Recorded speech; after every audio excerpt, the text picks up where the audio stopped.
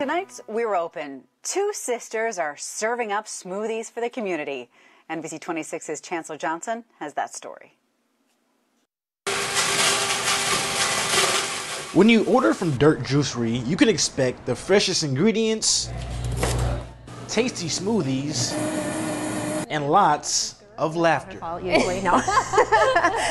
We're sisters. We're sisters. We're best friends. We are. You're my best friend. Yeah, she is my best friend. Their bubbly personalities makes it a fun environment for everyone who enters into the shop. They're really loving, and everyone that comes in the doors, they just care so much about everyone. Like, that makes this job fun. It's just like everyone here, they're just so fun to be around, and it's just like hanging out with everyone. It doesn't even feel like working, honestly. Melissa Hughie and Kendra Catolick own the juice bar in Swamico, and it's a popular spot that's been years in the making.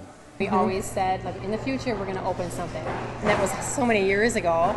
Right. Slowly, we just started trying to make recipes, and it just kind of Right, it just progressed into that. The two sisters offer healthy choices for customers looking for alternative options during the pandemic. I think it's so important just that we're serving healthy food during this time, just to keep everybody's immune system healthy, and so we're blessed to be able to stay open right now.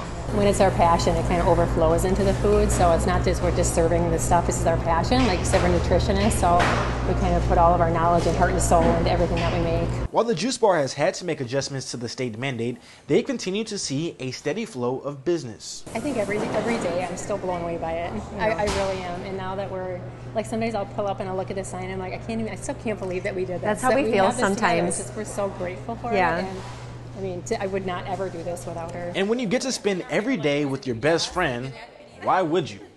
In Swamico, Chancellor Johnson, NBC 26.